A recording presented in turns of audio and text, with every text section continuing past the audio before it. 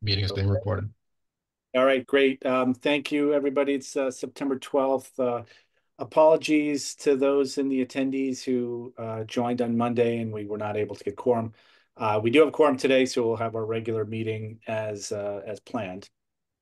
Uh, I guess to begin, can we get a minute taker for today?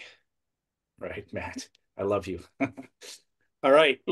First order of business will be the meeting minutes from the August meeting, which sent out on the 28th. Can I get a motion to approve those minutes? All right, Jonas, Chris, I think I saw your hand up as a Yep. second. All right, any discussion relative to the minutes? Okay, then let's just do all in favor? Aye. Aye. Right. It's 4-0. Um, Passes unanimously. Okay, let me get the agenda page back. All right. Let's see, we've got the public on. I know we've got pickleball slotted as the first item. So maybe we just jump into pickleball first and then I'll go to public comment just in case Do you want to do public comment first? well, I suspect the public comment will probably be related to the pickleball. But yeah, we can go ahead and do that. Anybody, if you have a comment that's not related to one of the items on the agenda tonight, which are pickleball, CPA proposals, and aquatics update, youth empowerment programming, um, if you have a comment in any of those, just raise your hand and Ray will let you in. All right. I do Yeah, see one hand I have up. one hand up. All right. Kathleen, Oh, you have the same, I can see you the have the attendee. notifications. I, oh, Well, I'm sorry, but I can't bring her over though. okay. Do you mind? So then we have one hand raised right now, Kathleen Carroll. Hi, Kathleen. Hi, I have a comment on pickleball. Should I wait for Ray to talk about pickleball? Yeah, that would be great. We'll go through the presentation and then we'll get any questions from the public at that time All relative right, to. thank you. Thank you. All right. I think that's it, Ray. Why don't you go ahead and get started? Okay. Um, uh, I gave a little bit of a brief the other night, but I did just want to say that I was a short time ago, like another step in the process of, I think, pickleball trying to uh, have trying to build in their own sort of temporary home at Mill River. We've done a bunch of, from the beginning of this process, we've done some accommodating to try and provide as much, given our limited resources, as much to the pickleball game in Amherst as we can. And so it was brought to my attention. It was requested that we cover pickleball. I brought it to the commission's attention and said we'd like to put pickleball on the agenda here. Just as a recap, we have recently responded. There were three primary considerations that we were asked of. One was that we leave the temporary nets out at Mill River uh, on a regular basis. Uh, that was not, it wasn't an easy yes, but as a department and with a little bit of nudging from Town Hall, who's been supportive of that push, we were able to accept some of the risk of putting out nets. It wasn't as simple. I think one of the things that the community thought, because I know I communicated before about the risk of having nets out, which is still a concern for us because we don't have attendance on the park and we don't have operation. We have had theft and damage of other equipment in other spaces in town for things that we have left out.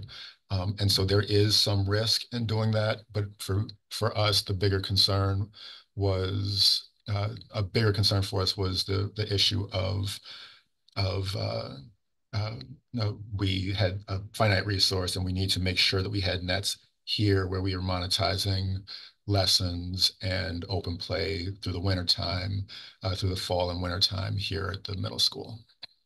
And so, it wasn't just about the risk of the nets that we leave out there, but it was also the fact that we only have so many nets and we couldn't move it back and forth between being out there and coming over to the middle school, and we had to put those in. But we do, thanks in large part uh, to the accumulating of resources that has been the gift that keeps on giving from ARPA and our uh, furnishing some of our sports lending libraries and our equipment libraries.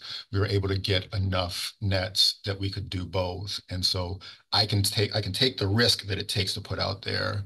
Uh, but we did make the adjustment to leave nets out there. If you drive by there, I hope they were there earlier when I drove by.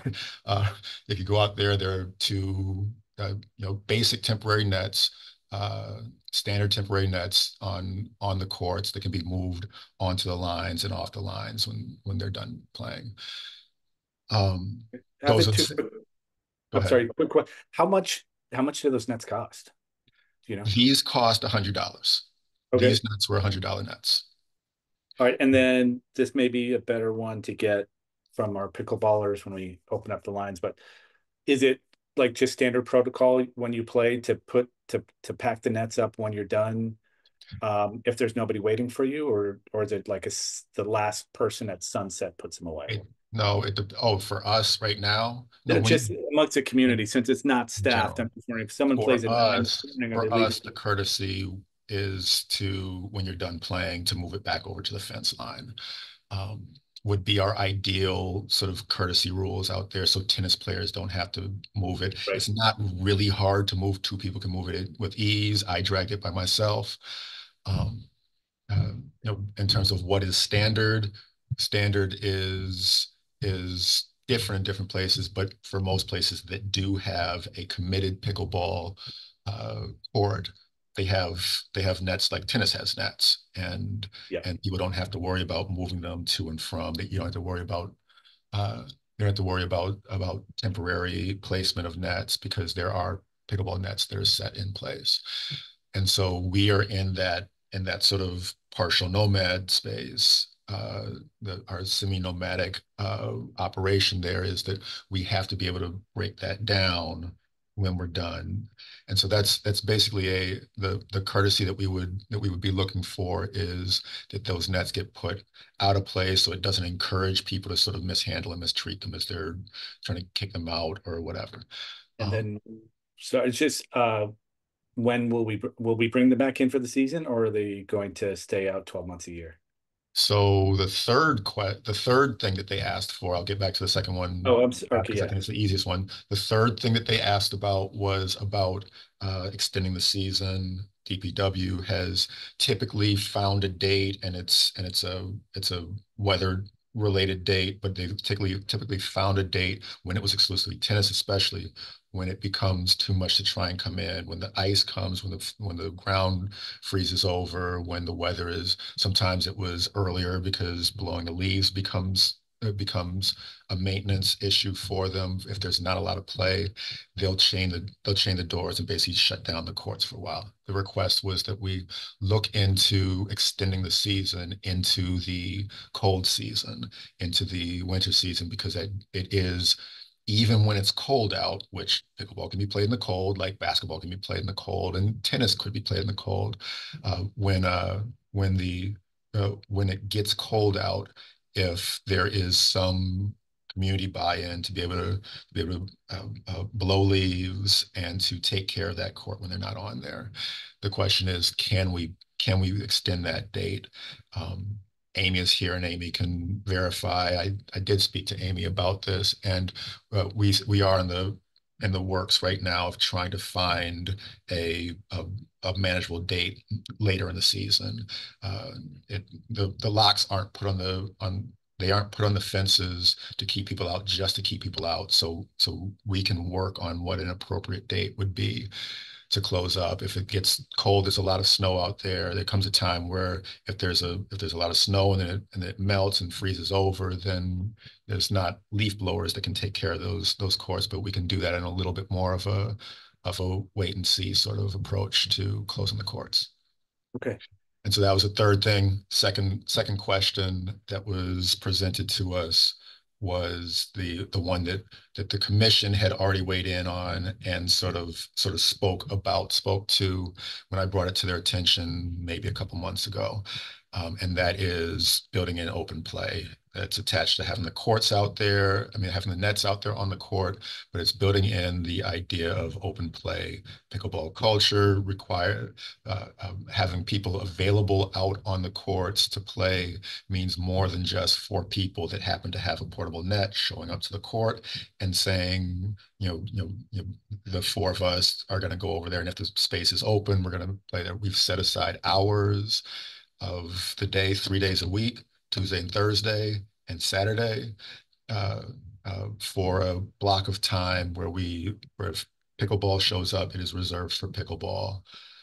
Um, those that time allows singletons. If I want to go and play pickleball and I don't have a foursome that I already am built in and trying to go over to the court and play with the people I'm playing with, there could be 15 to 20 people in the courts, say, and you can build in a weight system to allow people to get on and play. Some of them know each other, some of them don't know each other, but you get a chance to sort of level, assess your play, get in and basically who has next, get in and play with house rules. And it allows the pickleball community to expand outside of the people that they already know. It allows people to play a more dynamic game, matching up with people that maybe you don't know, or maybe that have a varying level of experience. It allows you to challenge yourself. It certainly allows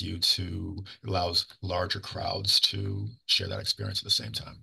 What So, times on Tuesday, Thursday, Saturday? Tuesdays and Thursdays are 10 to noon, and Saturdays are 12 to 3, I believe. I don't have it in front of me, but Okay. And then during those times, what if a tennis player shows up? Or like are those hours reserved exclusively for pickleball?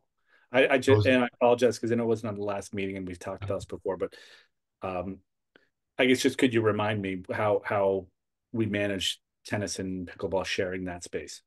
this has been happening. I actually could ask uh, in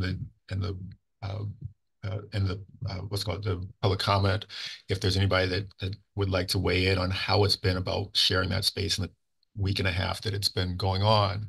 They can certainly use that in their 3-minute presentation. Um, but but it would be that tennis court. There's a tennis court that is not lined for pickleball, which if that infringed on pickleball, I think we would have to see if that's an issue. I believe that it hasn't come across that they're playing side by side here yet, um, but I don't know to what extent that would be an issue for them. Okay. All right, cool. Um, okay. And then just a quick follow-up then on the third item in terms of extending the season, um, was Amy going to comment on that? Or I guess just before we go to public comment, if we have answers to these, let's get them out. Do we have anything in place to extend or a date in mind, Amy, or? No, and I'm hoping to have more clarity. I was told about this a couple of days ago and just haven't seen Alan since then to talk about it with him, to get his feedback. But generally, normally what we do is at some point we kind of shut down the bathrooms. We winterize things, including the courts when we think that it's kind of a safety thing. And some of that, like Ray said, is blowing the leaves off it, but then some of it is ice. I do think once we have ice on the courts, we're still going to need to close them for the season. But if there was some, interest from the pickleball folks in trying to help clear leaves off so that this season could be extended, I can't see why our staff wouldn't be okay with that. But again, I want to confirm that with Alan before I can definitively say that. Okay, awesome. All right, Ray, anything else on those 3 points from you? No, that is the response to the three that were brought to my attention. Like I said, some of it was already in the works, some of it was added asks that are attached to, which I agree with, would make the open play work a little bit better, would make it work a little bit more thoroughly. So Okay. um, that is my update for pickleball at Mel. All right. Jonas, Matt, Chris, any questions for Ray or comments before we go to public comment? I guess the only comment would be, I think you were on the, like, if pickleball, the 12 to 3 open, Yes, if a tennis player comes and they see it's, like, there's gonna be a sign of some sort letting people know.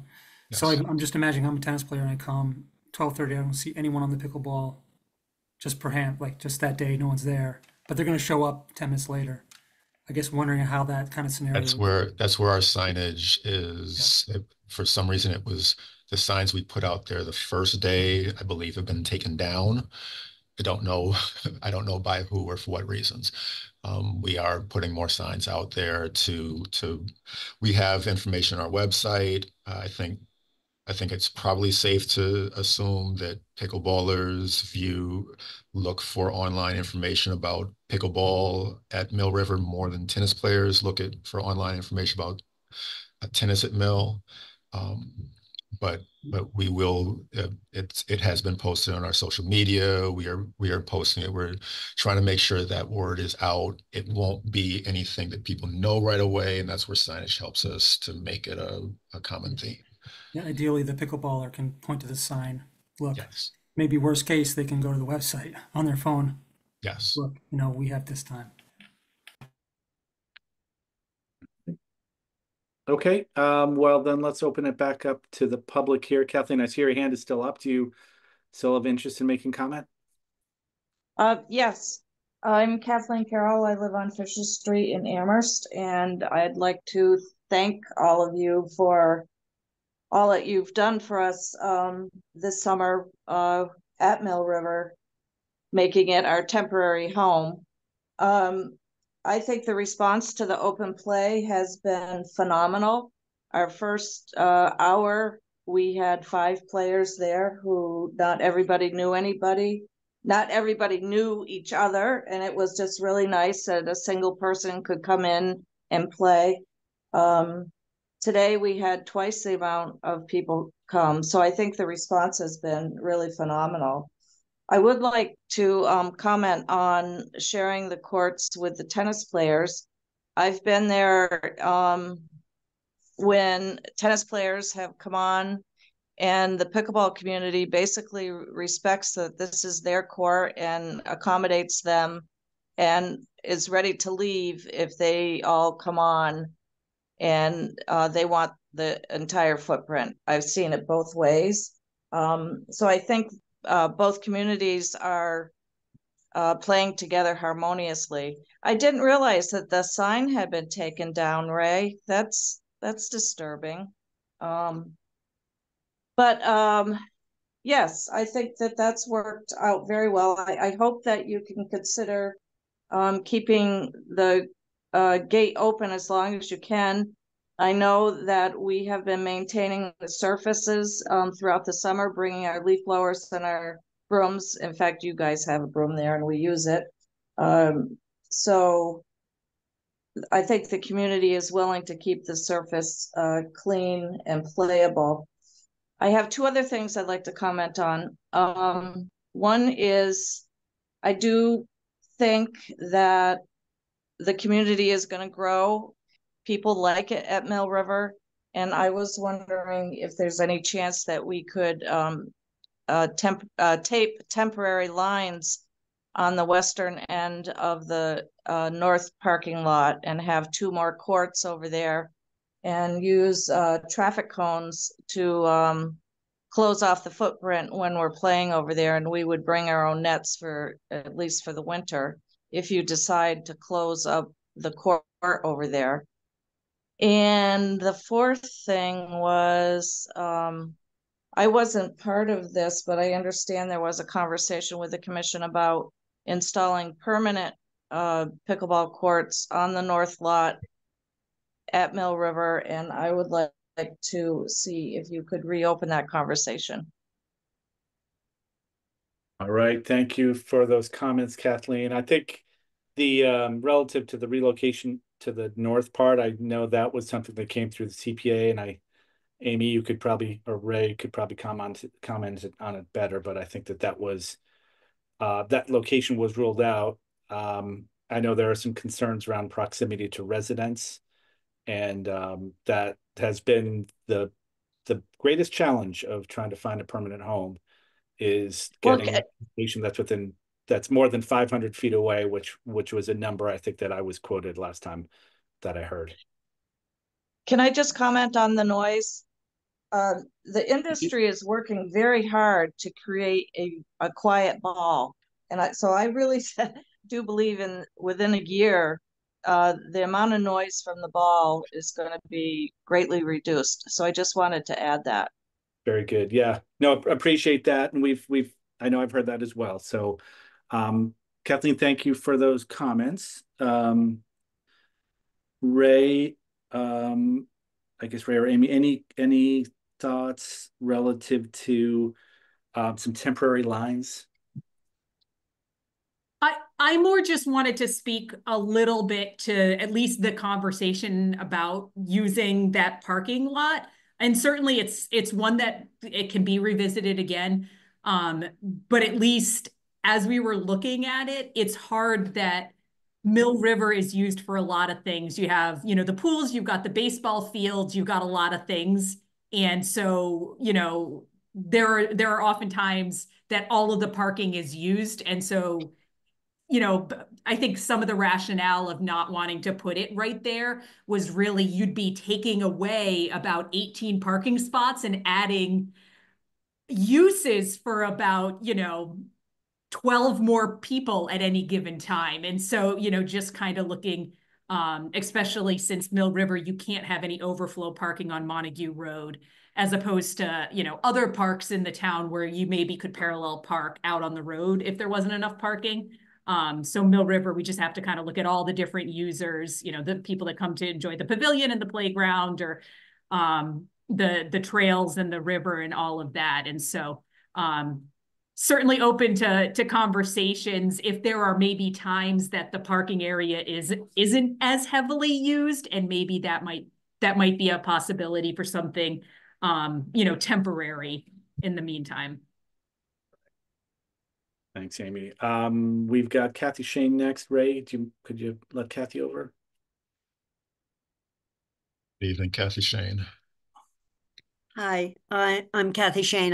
And thank you, Andrew, for figuring out how to say my last name. I'm speaking as a North Amherst resident, but I am also the district council member for the North. So I just want to speak to Amy. You're talking about 18 spaces. I'm not sure whether that's measured with just 2 courts. I know the original request was for more, but since the concern about parking was initially raised, the North Amherst Library just added 25 spaces, and they're never used. I mean, they're never full. So we have actually space across the way that didn't exist. And the noise has not led to any complaints. We're playing on those courts right now. And today, Kathy actually understated how many people were there. We had well over 12 people. So four to five were switching in and out over a period of time.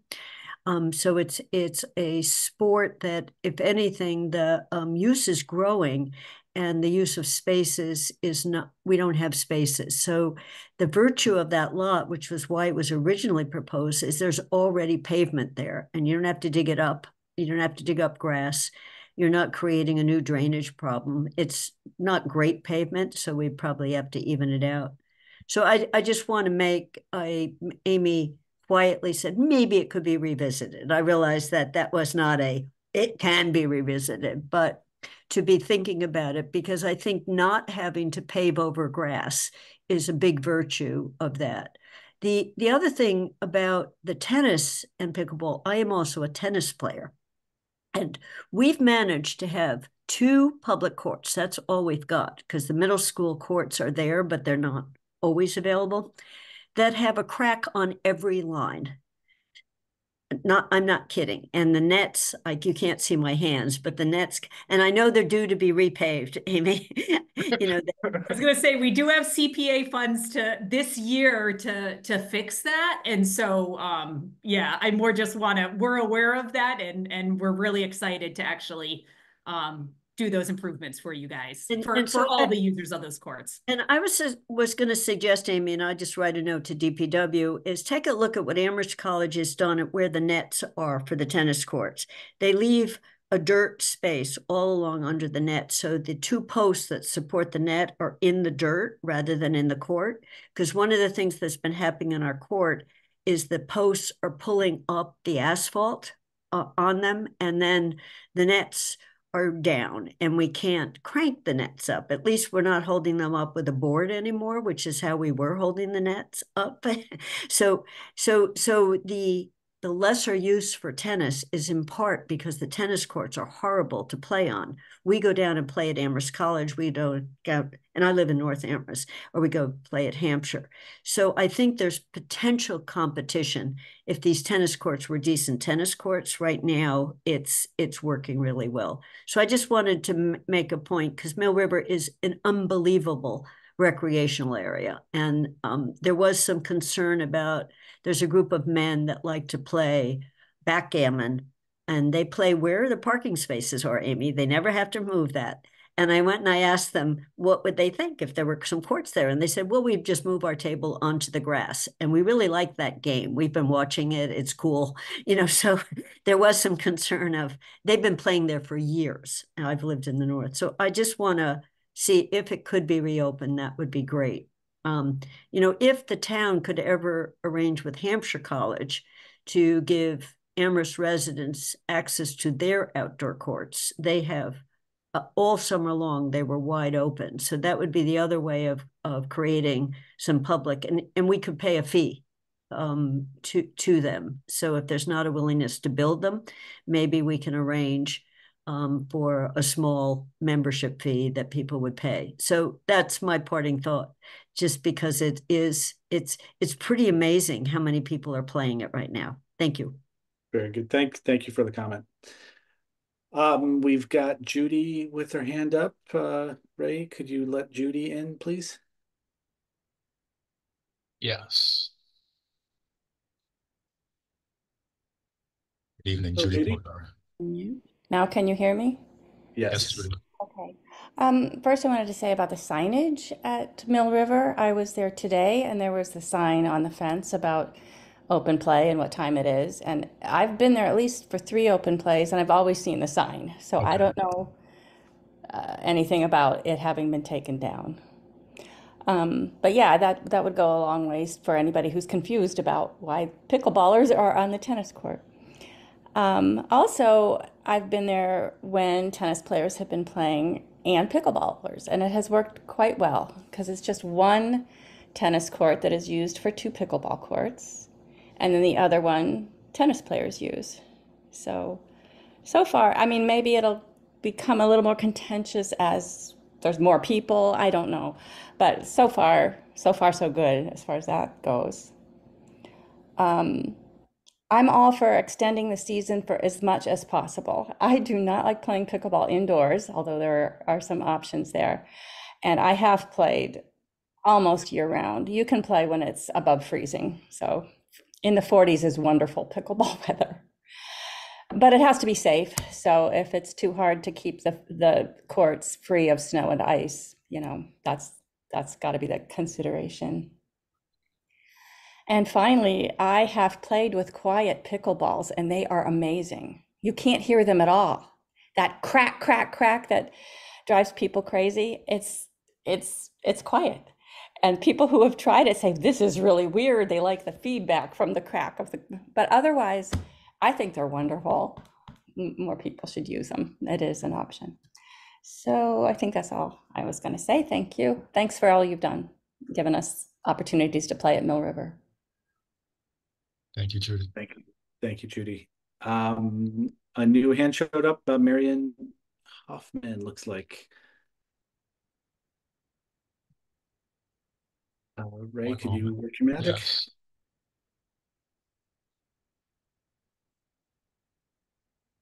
Hello, Good evening, Marion. Hoffman.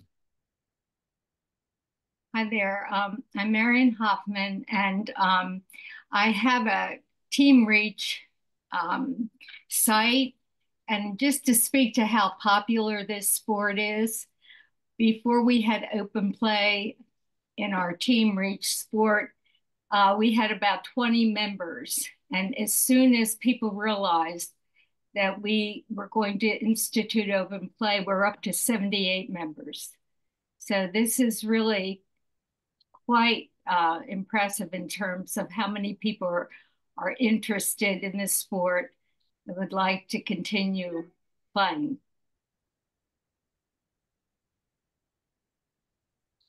Excellent. Yeah, staggering numbers and kind of consistent with what I certainly read. The growth is meteoric.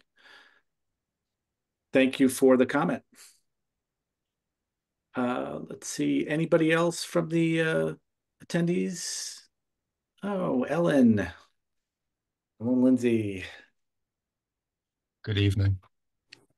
Hi there. Hi, Hi, Andy. Hi, Matt. um, Hi, everyone else I've met or haven't met. My name is Ellen Lindsay. I live in South Amherst, but play up at Mill River in the summer. I'm with a group that plays usually Monday, Wednesday, Friday mornings from 8 to 9:30.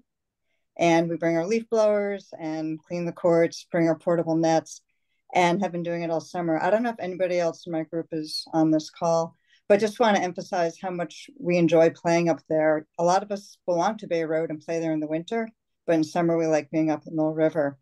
And if there's any way to line the second court, because when we're playing, nobody seems to be on the tennis court, maybe once every other week for part of the time we're there. But it would be great to have that because we have more people who like to play with us, and we have a nice set of lawn chairs set up in the shade while the people are waiting to rotate in. So adding 2 more courts up there would be fantastic. If that north parking lot could be used for tennis courts, which are quieter at this point, that's great. And then we would just take over both of those current tennis courts as pickleball courts. So I think there is some way to make it so more people can play. The sport is growing, as you know, and it's not going to go away, we hope. Anyway, thank you. Thanks, Ellen. All right. Looks like that is it for pub. Oh, wait, Judy's hand just went back up. Quick follow-up, Judy.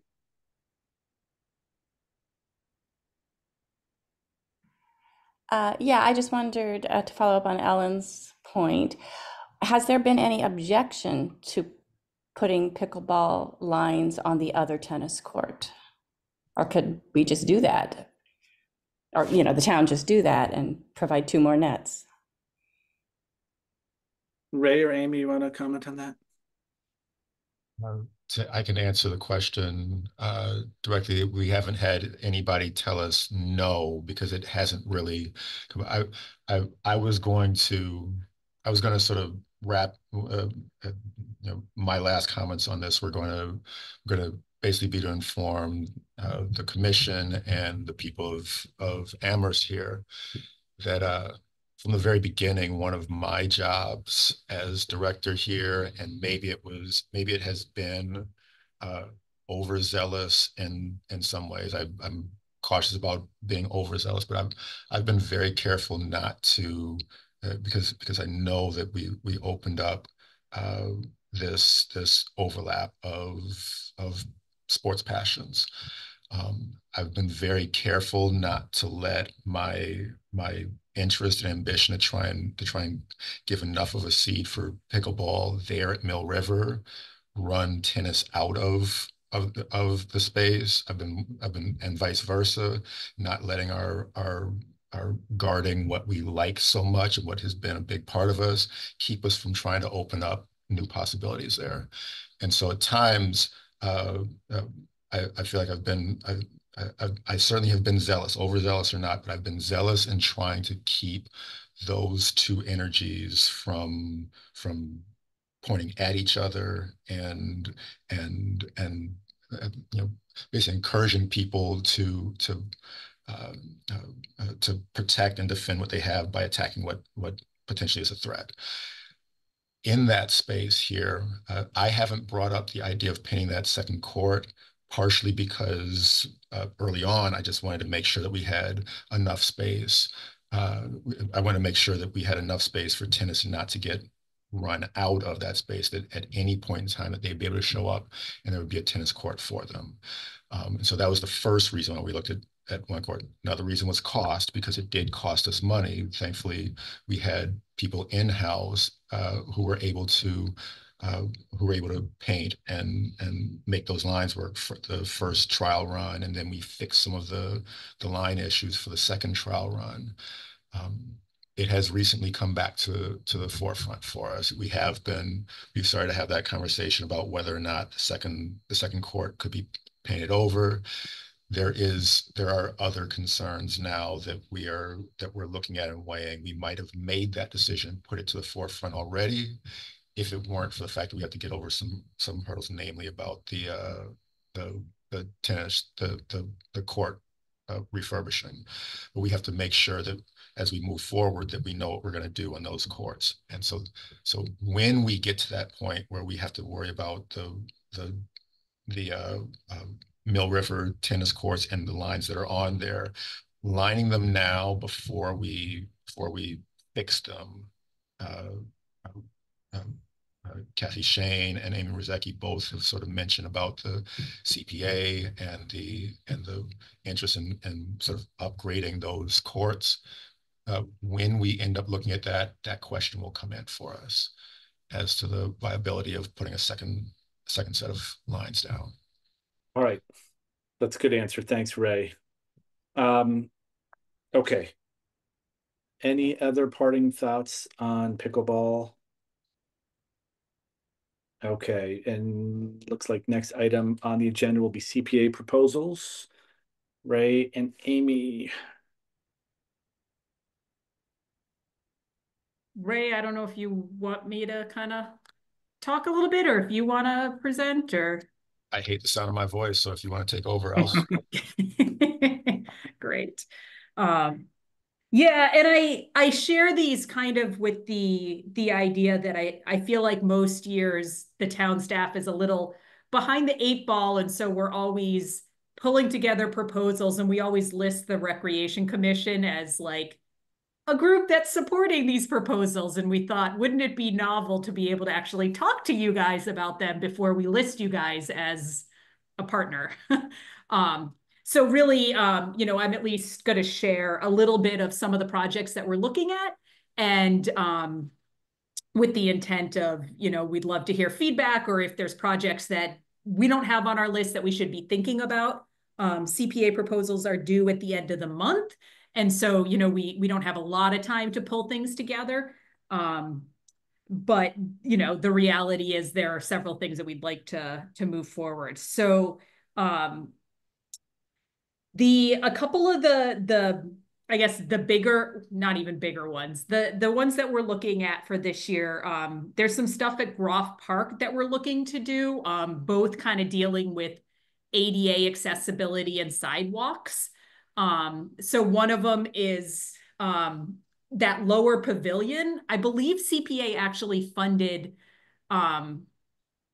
improvements to the lower pavilion a couple of years ago, but without it being ADA accessible, it's kind of been held up in the process. So we do want to, at this point, it's really looking at trying to design, like get someone on board to design and permit, because we're so close to the river that there's going to be quite the permitting hurdle. But we want to look at the ADA accessibility down to that lower pavilion at Groff. And then the other one is that a sidewalk to come in from Mill down to the Groff Park proper, like from the road. So kind of paralleling the driveway on the way in. And again, right now, unless you park in one of those two handicap spaces, you're either walking over grass or there's not really a handicap accessible way to get into the park, to get to the splash pad and the playground and all of that area. So Ray, I don't know if you want to add anything on that, but those two, as I was talking to the engineers today about them, we're probably going to bundle them together because both of them have some pretty hefty permitting hurdles that we're going to have to do. And so probably this year we're looking more at the permitting and design to move those forward so that next year, hopefully we can construct. Ray, anything to add on those? I would, the one part that I would add to that is that the issue about ADA, um, um, uh, rebuilding the ADA access down there, it has come up with every project we've tried to site audit graph. Anything that comes up down there, doing any work down in that lower pavilion would require ADA access. And so it's not just simply about that pavilion, although that pavilion is in dire need of some attention. It's also that if we want to do anything like certainly an access ramp for DPW and access to get down there, but sometimes it's also like building any sort of uh, amenities there. The splash park was not affected by it because it was ADA access. But if there's anything that connects the pavilion to the upper fields or the splash park or the playground, then it has to be ADA compliant in order for us to do work there. Any sense of what the ask is going to be for that? Just out of curiosity. We haven't worked through numbers on all of these, but I think that one we're looking on the order of maybe like 100,000 for the permitting and design of that. Okay. And that should give us a better cost estimate for next year. So. Okay, so look, I may have misunderstood. So that's something a priority, but you don't think you're going to bring it forward for this year's CPA, or you do? I think we're going to bring it forward for CPA this year for the design and permitting. Oh, God. All right. And then we would look at an FY, what, one more year out? Is it 27 already? FY 27 ask would be for the construction dollars. Once we have the permitting hurdle, because we don't know how that'll change the design. So we'll know those numbers better. Okay. So that's kind of a 2-year path on that one. All right. I guess why don't you go through your list, and then, I mean, obviously, folks, if you have any questions, interrupt, but otherwise, keep rocking. Okay. The next one is kind of it's not an exciting project. I'll just put that one out there. We have a bunch of kiosks that we have at several of our parks and several of our recreation facilities. Not all of them have it. If you notice, there's nothing on any of those kiosks. We don't have the posted rules of the parks posted at most of the locations. And so that's one of those things that's just been on our to-do list for a while, is trying to have something that lists out the rules so that everyone knows what the rules are. But then, it's also an opportunity to have history of some of these sites, or a map of the site, to have like a little bit of the kind of interpretive trail sort of aspects. So is it's just putting content into existing kiosks, or is it replacing kiosks with new items that have content? I don't think we need new kiosks. Several of those kiosks were actually, I think they were either ARPA funded, or I think a lot of them showed up either right around the COVID time period, but not every single park got one. I know we have a couple at Groff. I know we have one down at Plum Brook. I don't know if we have one at Mill River. So there might be a couple of locations that need kiosks or kind of a home for this sort of thing. And then it sounds like the planning department has worked with a designer. And so they kind of have designs and templates for a lot of this stuff. So it's simply getting the information, getting a couple of kiosks for the sites that don't have them yet, and then getting the information together and stylized to the town of Amherst or whatever they do, and getting them, manufactured so that we have something other than my department can laminate the heck out of something, but it's not going to look pretty. So having something that looks a little nicer. All right. Any sense on costs for that? I don't know. Dave put the number of 100 to 200 grand on that one. But that was the rough cost without us looking at how many sites need them. So I think there's going to be some sharpening of the pencil on that one. Okay, that's probably a good idea. Yeah. I'm just reading what he emailed. I don't know. Right. Um, Okay. All right. That's I guess number 2 or 3, depending on how we're counting. yeah, depending on how you look at that. Okay. There's one that I need to explore a little bit more with my staff, but I know there's been a push for getting electrical, like either upsizing, replacing, or firming up the electrical that goes back to the baseball fields in Mill River. Right now, as I understand it, they have like one power outlet that they can run a ball machine on, and that's it. Um, that was kind of a offhanded comment by Dave, so I don't know the full. Ray, I don't know if you know if that the intent is to have lights out there and that's the electrical draw that he wants, or if it's more for like electric scoreboards or just kind of other electrical needs like that. Do you know the scope of that one? I don't know. Okay. Like, That one was an email, and so we haven't had a conversation to even understand what the need was. Okay. All right.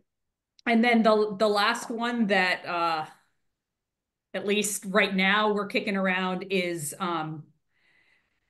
again, like a lot of our recreation facilities, just, benches, trash receptacles, tables, a lot of the kind of amenities at these facilities, we haven't done a kind of replacement. I know all of these are more housekeeping things. It's not any really exciting projects. But just kind of looking at rec, like it's not maintenance, but just kind of replacement of several of the amenities that we have at the parks that need it. Okay. I haven't been on the CPAC for a little while. Is that maintenance?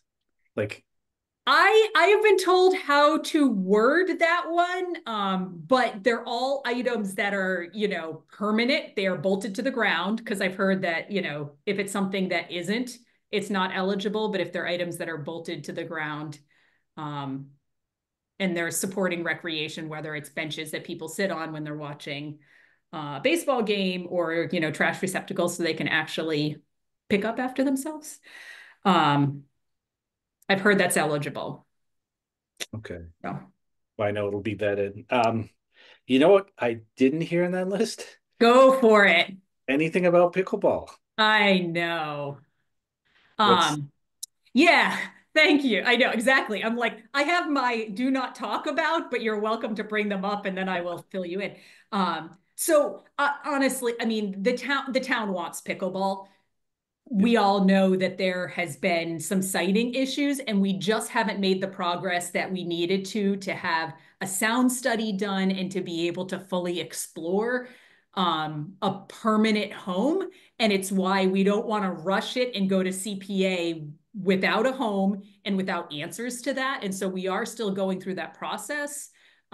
We are actively looking. This is something that we really do want to solve. We're just not in a place where we can bring something forward, unfortunately, this year. I guess could doing the study be funded with CPA dollars? So Like, we're actually looking, if you recall, I want to say it was maybe FY22, there was some CPA funds for pickleball and those funds have sat there for several years. We haven't really done much with it. grand or And we're something. looking at using that after towards 23. the sound study. So, So that hasn't been used, that could be used for the sound study? yes, yeah. Is there any reason why we wouldn't do that now? Or what, I guess, what that would is- we will be this fall. We just haven't gotten there yet. So using, if I hear your question right, using the granted money in place to conduct to conduct the sound studies on the sites that could be used, that is very much an approach. It's not new. It's not a new request, but it is a chance to try and apply the old granted money as a way of getting direction for that search. Okay. Yeah, I don't remember what the exact what the conditions were for that. Yeah, Matt, thank you.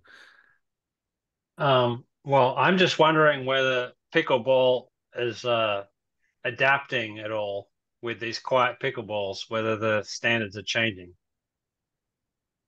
Thinking the same Because if thing. the standards change, then the requirements are different. Are you saying it might be premature Standards. to invest in a study? Is that what you're suggesting, Matt? Uh, No, I think I hear you saying that the standards of distancing for the sites might change if people have new technology that is less Yeah. noise. if I don't know. I mean, the whole reason we got into this is because we looked around, and other parts of the country were putting in place rules about siting for pickleball courts Mhm. based on the sound.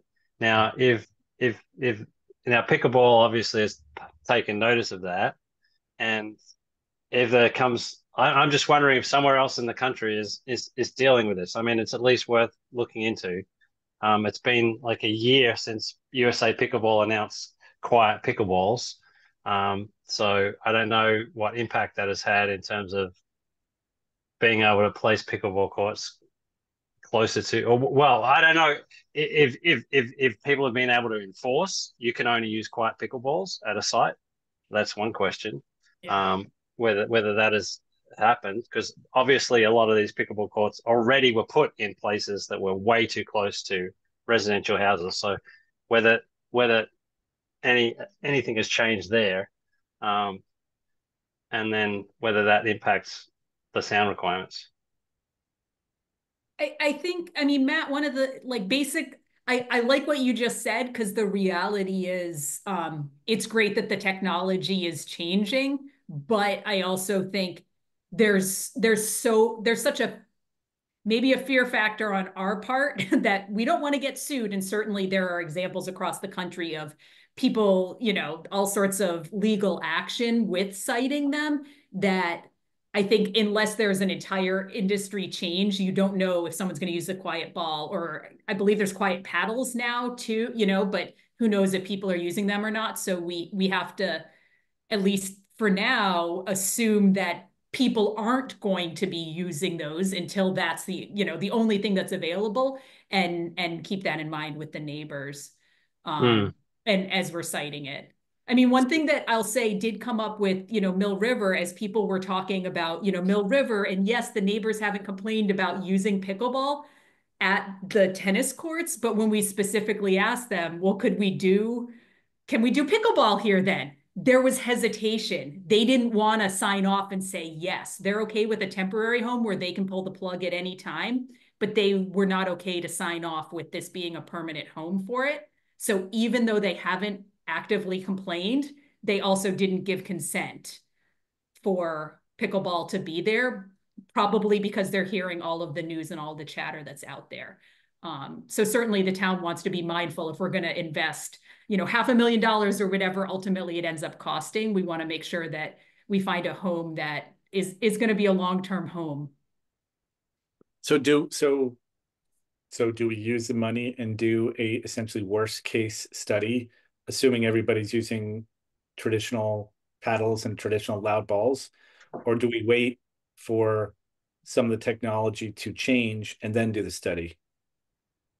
I I mean, guess I I don't wonder know. if you can kind of run a couple of different Well, scenarios and that's more what I understand. was Yeah, right. I mean, I would probably rely on the experts a little more than my understanding of what the right scenario is, but it seems to make sense to kind of test out both scenarios and have that information while we're also seeing the industry change. Yeah. I mean, we should do that. Yeah, I mean, the money's here, like we should do that. We're I think the pickleballers are the only ones who show up at our meetings, and yeah. it is a huge growing sport. We've got money that's sort of sitting in the coffers right now, and we don't have a good mechanism of spending it. It seems like let's just get that going right now and do the range. This is a worst case. This is Right. a current best case, and then we can size our risk based off of that. That's the plan. Okay, that is so. I Is mean, that yes, our Yeah. plan is to Yeah. use Okay. those old CPA funds to do a sound study to start to evaluate it. And I appreciate all the feedback that we've gotten in terms of running a couple different scenarios to fully understand the range. Yeah. Okay. It's And is kind of, that I think it's kind of Matt's question here, but uh, the reality is in an open park, uh, we don't have the control of what equipment you use when you come to the space. If we were charging admission to a space that we have somebody set up on, if we have attendance and you have memberships in, and we could certainly say you're using a certain type of equipment for a park that is technically open, it's technically accessed all day. We uh, any sound studies we commit ourselves to have to be mindful of people who aren't using that equipment. And so, yes, yeah. I think we should be trying to look at what the standards are and what the standards move towards, or providing people with the softer, more amenable equipment, or finding ways to discourage the uh, the the obnoxious elements of pickleball that have run other towns' efforts into the ground. We should be looking Well, to try to incentivize that that uh that behavior, but until we have control, until we have attendance, until we have somebody who's there to manage that, we have to take into account. yeah, no, I think everybody agrees with you, Ray. I'm just wondering again if that study could be set to do both, and then sort of what's our forcing mechanism? What's making us like, what does it take for us to actually start this study as opposed to just saying we will start it and contemplating? Matt. Well, I just did a quick search for 5 minutes, and I couldn't find a whole lot of ability to, like as Ray said or and Amy said, I couldn't find sites having a whole lot of ability to try and enforce quiet pickleball. I think they still have to design for people to show up with loud pickleball. Yeah, but I think that's still fine, right? If we do the study that tells us that's the worst case scenario, then at least we know we can't do this site today because of the original technology. But I'm not sure that we are able to definitively say that in any situation. No, when we're looking at Stanley Street, there's some residents who had cited some numbers which were kind of the only numbers we had to look at, right? It would be great for us to actually use that money, get the study, have some actual facts.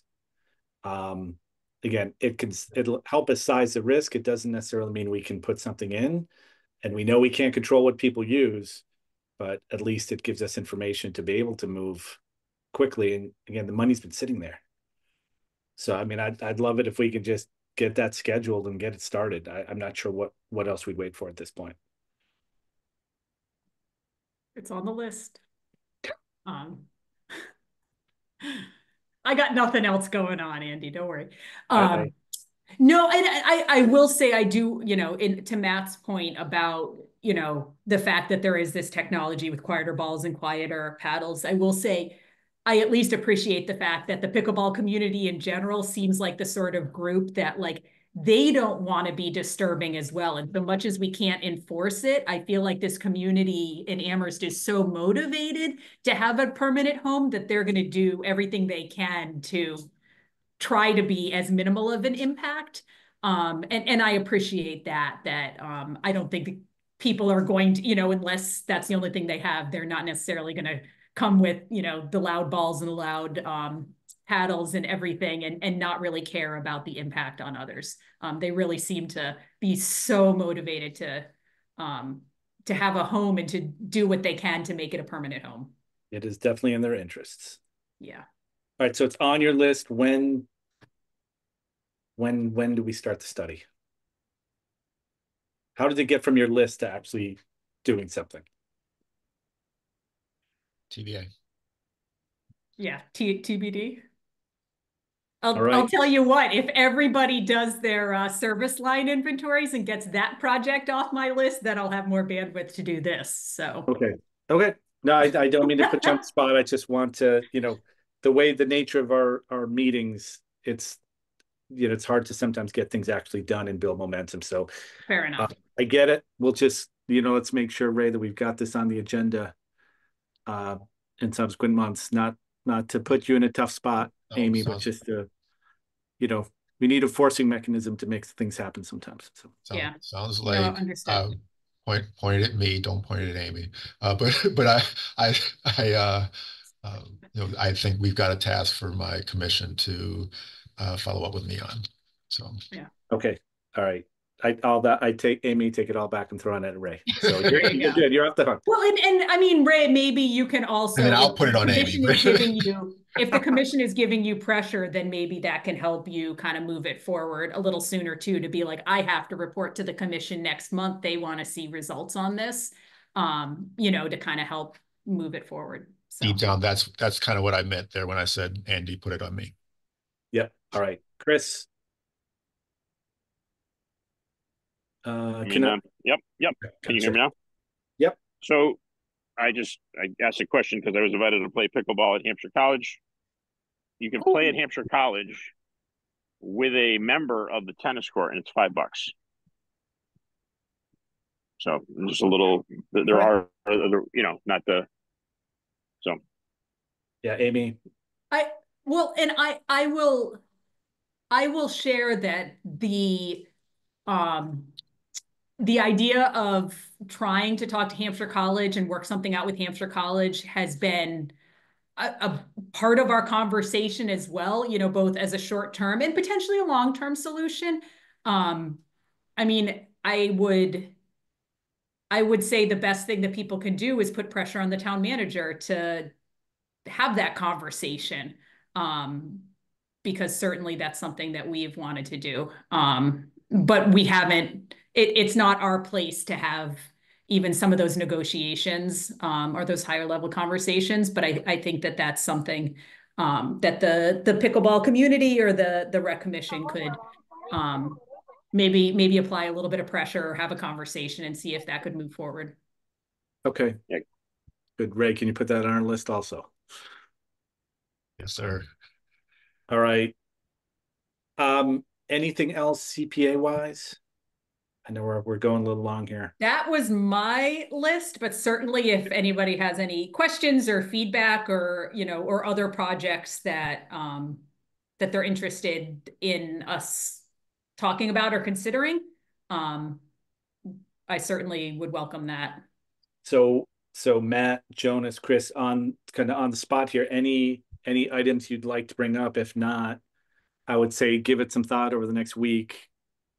I mean, weeks like all we can afford, right? Because if we come up with an idea, Amy and Ray will need to put something together, or at least they will need time if they decide to put something together. So if nothing to share now, again, give it some thought and let's send email over to Ray. Okay. All right, that sound good, Amy and Ray? That sounds great. All right, thank you. Right. Let's see. Looks like Denise, we're finally up to you. You've been sitting here patiently. No worries.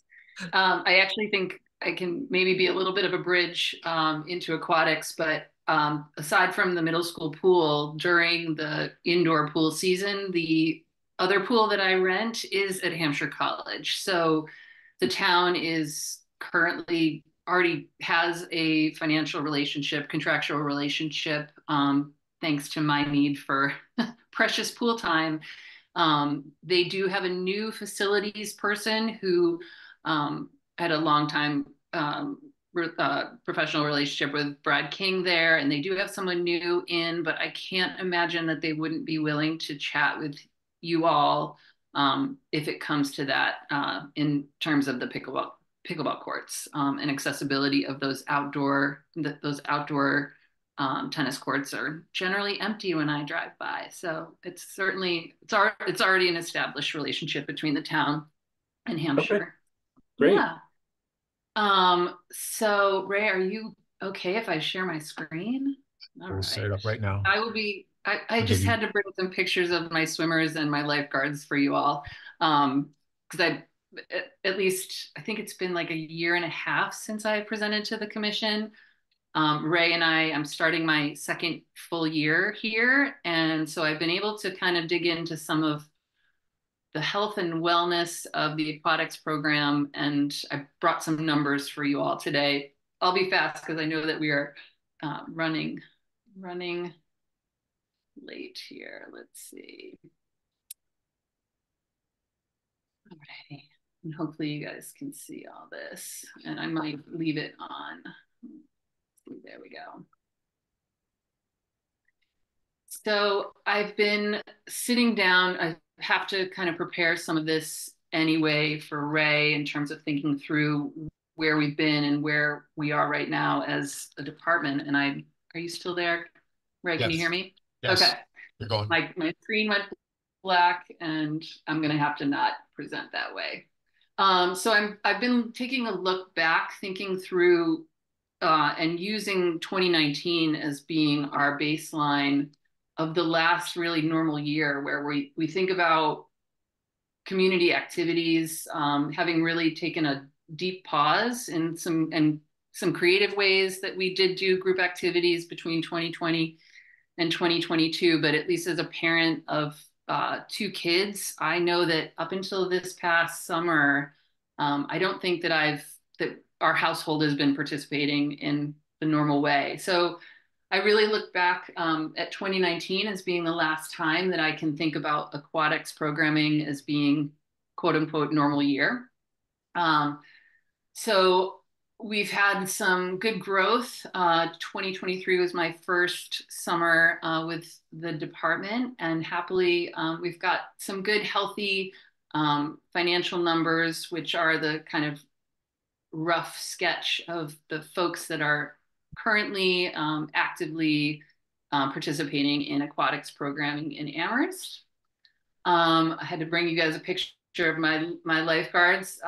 We employed 40 young folks, some of them members of Amherst High School, some UMass students, and Hadley lifeguards as well. And also, Amy, I just have to shout out to you and your staff, because none of the work that we do at either pool could we do without you and all the support that you give our folks. And it was an incredibly successful year. We opened early because I had such a strong returning group of college students in mid-May. Many of them were home.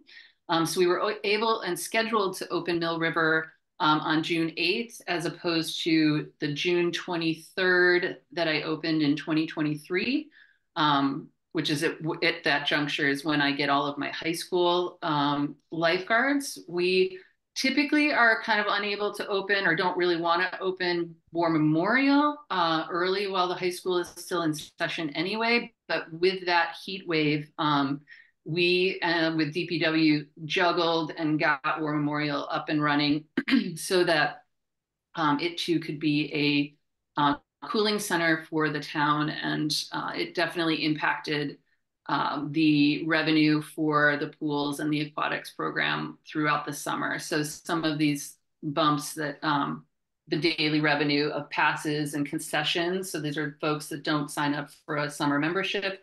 I would venture to say that this green column here, that bump is really due to the weather and the fact that we had a longer season this year. The bread and butter of my job, happily, is with the little guys, getting and trying to have a water safe community and a group of a whole community that knows how to swim. Learning loss was real for swim lessons of all crazy things. Folks in 2021, 2022 were not taking their kids to group swim lessons. Last fall, I had more families who would come in and they'd feel embarrassed, like, my 11-year-old doesn't truly know how to swim, even though they can, stand anywhere in the shallow end, because they hadn't had that same pattern of lesson curriculum that my 16-year-old did, for example. So I think that we've seen some strong growth here. There are other organizations that provide youth swim lessons in the area, and I think that we are holding our own. So again, using 2019 as my base scale, and then looking to see how we're doing based on the revenue that we're bringing in for the programming. For example, this summer we taught 1,000 swim lessons. Happily, 100 of those were scholarship, fully funded, ARPA funded free lessons to children in need, who otherwise, some of them were not on our radar as ever having participated in any rec activities. So that outreach with that scholarship program was really, really wonderful. Hopefully we'll catch those kids and keep them coming back to swim lessons. Aside from the about $5,000 of scholarship money that we used, we also provided just under $7,000 in free and reduced swim lessons as well as a department. So we're really proud of that. I also launched in the past, from a year ago till today, thinking about adult programming. I've launched adult swim lessons, which is pretty incredible. This is for folks who either truly have never learned how to swim, either had not had access to pools where they grew up, some international folks where swimming is approached in a different way, all the way to folks who are working on trying to incorporate swimming into their exercise regime later in life. It's a pretty good sport. And so I've seen the revenue growth there as well, which is really fun. So we'll be back at it with adult lessons this fall. And then as Ray can attest, I do tend to end up with some extracurricular activities in my role. So whereas the lessons programming is really the heart of my job as coordinator, but I keep adding new projects along the way, which is how we ended up at Hampshire College, for example. But the way that I came into this role was as a coach and wanting to start a recreational level youth swim team. And the growth I came to Ray in spring of 2022, which was really fun. And so we've seen great growth there with Amherst United and some familiar faces to Ray. I thought I'd bring those guys up. So we've had a really successful team. And the nice thing about the rec level, as opposed to some of the other levels of swimming, is that, we're really flexible. We do provide about 10 months of training to the kids, but we've built it to be really attentive to their mental health, really supportive of other sports activities, arts activities, social life, rather than getting too serious about any one particular sport. Swimming can draw kids in and not let them go. So we're trying to be really attentive to all their needs. And I am almost done. So more extracurriculars.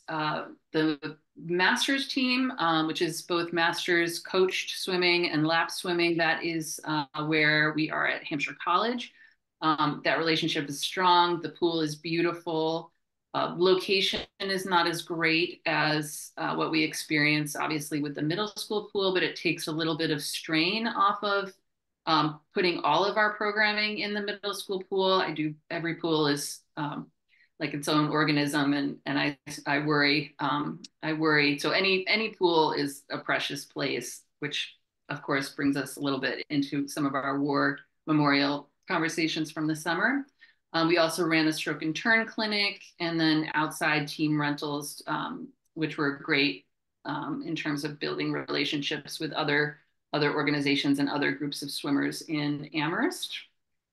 And then the last piece that I'll just share briefly tonight, which some of you may have read about or heard a little bit about, that I'm really proud of. And much of this is thanks to the partnership with our outreach director in our office, who's worked at applying the ARPA funds that we're really lucky to have had, and aquatics has benefited in meaningful ways, in ways that have already impacted the work that I can do, but also the people that can be in the pool. And we really saw the culmination of that this summer with the launch of adaptive swim lessons. We taught 47 lessons to 25 swimmers over a 7-week period. It was pretty powerful and really impactful.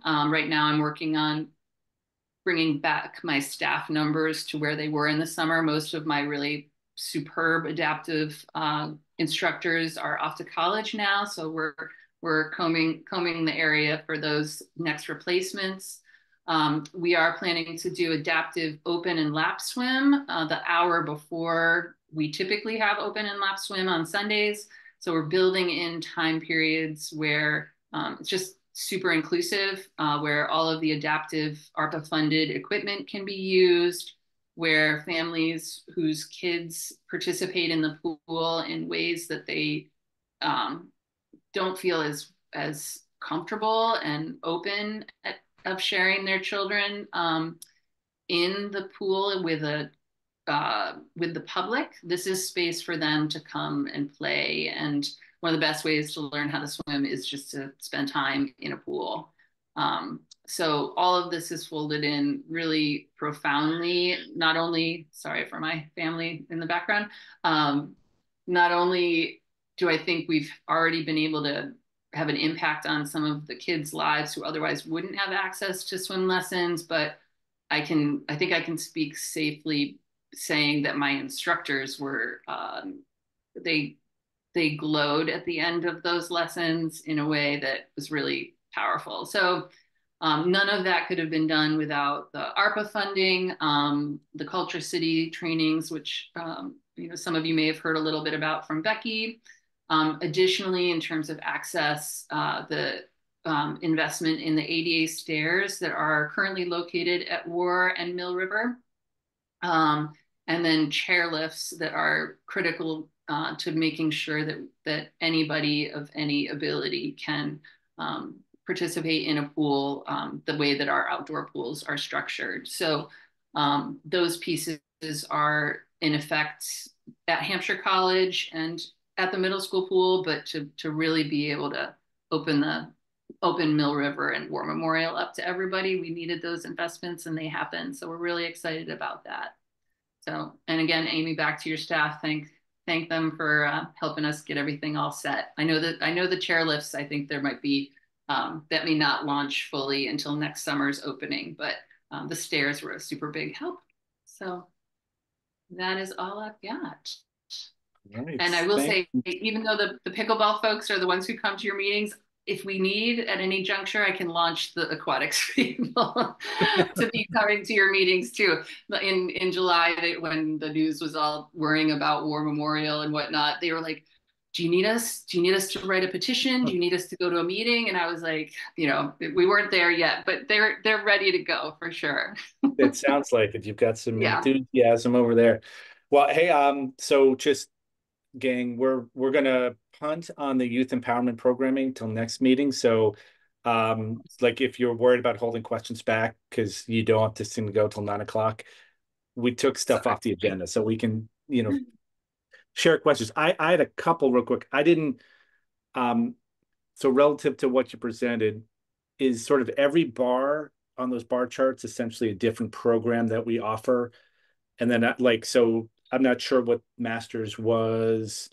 I was also curious, like the adaptive swimming, well, anyway, so that was no problem. So down here, these are 3 unique, the outside team rentals is more about just building community relationships. The Masters program, that is a unique program that I launched back probably now. This was the start of the 2nd year with that. So that's the Hampshire College adult lap and Masters swimming. The stroke and turn clinics, those are youth it's a spring program that we run in between the normal swim seasons. United Rec Team, that is a standalone program. Swimming is a quirky sport in that swimmers feel like we need to be in the water all the time year round. ideally it benefits the other sports that they do. And then swim lessons for adults are offered side by side with our youth lessons, our neurotypical youth lessons that are ongoing and have been ongoing. So I just happen to have a data point where I can look back on the data points from years past prior to when I was here in terms of the financial health of the aquatics program. So Okay. So Andy, another.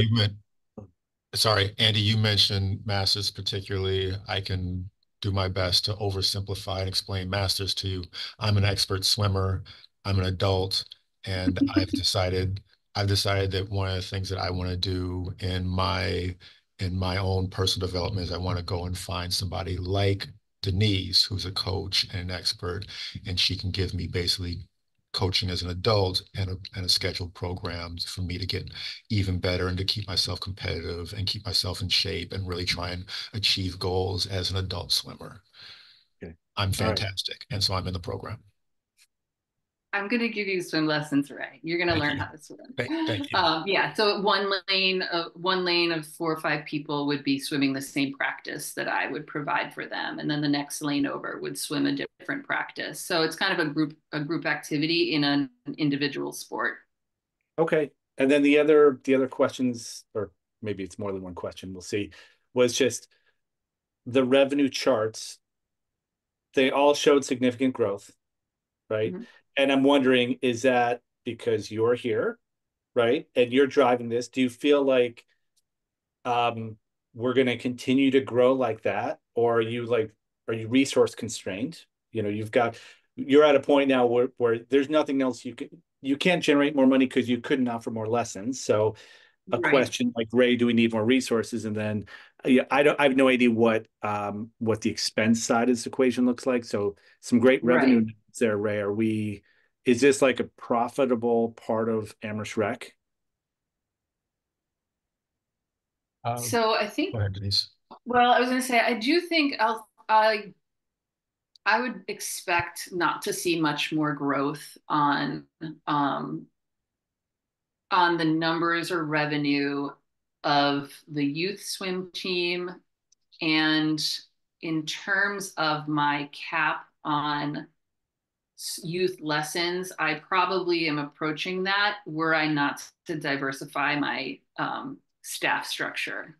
So right now I rely heavily on high school athletes tend to be lifeguards and swim instructors, and they're already in their sports season. I have a hard time running programming in the evenings, which is when the middle school pool is available currently. And then the last piece, even if I did have staff, I would need a third pool, an indoor third pool to run in the evenings, because right now the swim team and then the high school swim team are in at the middle school. And Hampshire College isn't an option due to their other rental needs. Makes So, sense. Okay. the long-term goal for me, I have the relationship with Hampshire College. I am hoping to get my foot in the door. I've got real close this summer with Amherst College. Their swim team has a 19-week season. So in the late spring through the summer, that's a relationship I could build, and another pool that I could access, but it wouldn't be year round due to their needs. So that's But another. if you had more pools, you could maybe grow this, maybe get Ray to help coach a little bit since he's the expert swimmer. Yeah. Yep. Exactly. All right. That's a fantastic story. Yeah. Jonas, Matt, Chris, any questions, comments for Denise? I don't have any, but that's great. All right. Yeah, no, it's a great update. Thank you. Okay. You're welcome. Well, thanks for sticking around for an hour and a half. Hope it was worth it for you. Thank you, everybody. I put on the invitation tentative date again. I picked the date. You guys can feel free to accept that or propose something different. But I did put a tentative October 14th, which is the second Monday in October. I will definitely reply back to that. I've got a bi-weekly Monday thing, so I'd love it to land it on that off week. So I'll take a look. And the 14th, is that the Indigenous Peoples Day also? Yeah, I think it is. Never Okay. mind. Yeah. Never mind. I will we'll find out a different date. All right. If Maybe we Andy, you can. I won't be available between October 9th and November 9th. Oh, really? Bring us I'll to be where I'll, you Okay. going? I'll be out of the country. I had that people don't go away for 2 months 1 for month. like vacation. 1 month. 1 month. Oh, yeah. All right. Yes. Okay. I know what to count. Well, all right. Then maybe we do I'm something. unavailable the first Monday. I know that I'm going to be unavailable that 7th. Um, but we could also find a different day of the week if you guys want to take a look at that. Possibly too. I guess Matt, are you good on CPA? Or do we need Maybe not. I don't know. We should try and find a date when Matt's going to be there for CPA. When yeah, I don't know when the CPA meetings are going to start. They haven't posted their schedule. Okay. It might be a problem, actually. I didn't think about that. Okay. Well, maybe we can get a backup just in case, and as the schedule allows. Were there? I wasn't on last call. Did anybody else have interest or to maybe serve as a backup? I guess we only have two of you on, two other folks, but Jonas or Chris, either of you have an interest if Matt's not available to make sure we've got some rec committee representation? Yeah, if I got a good grounding, good primer from Matt on Okay. yeah. All right. You can be our backup, and I guess Matt, Okay. let us know. Yeah. I'll have to. Well, I'll check in with town hall and I'll talk to Matt about his schedule and see if we can't get information to him about what those expectations are. That works. But I think that's certainly if we need to have a pinch hitter, we can talk about.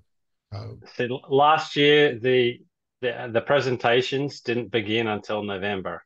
Oh, all right then. Yeah, I couldn't remember if it was October, or November, so we'll probably be fine then. Yeah. Close. You going to Australia by any chance, Matt? No, I'm going to Europe. Oh, too I was gonna say bad. Australia's 14 hours ahead or something like that, so that'd be perfect. You could still dial in. Australia's further. Yeah. Well, I probably won't have a good bandwidth. On the 14th, I won't have any access. Enjoy. Yeah. All right. Well, we'll figure out our next meeting time just via email. Yep. Yeah. Okay. All right. Any new business, old business, Ray? No. All right. I think we're good to adjourn then, everybody. Thanks for flexibility meeting on a Thursday. And yeah, enjoy the beautiful, it's going to be amazing this weekend, I think. So enjoy it, and we'll see you all next time. All right. Everybody have a good night. Thank you. Good night. Bye. Thanks. Bye.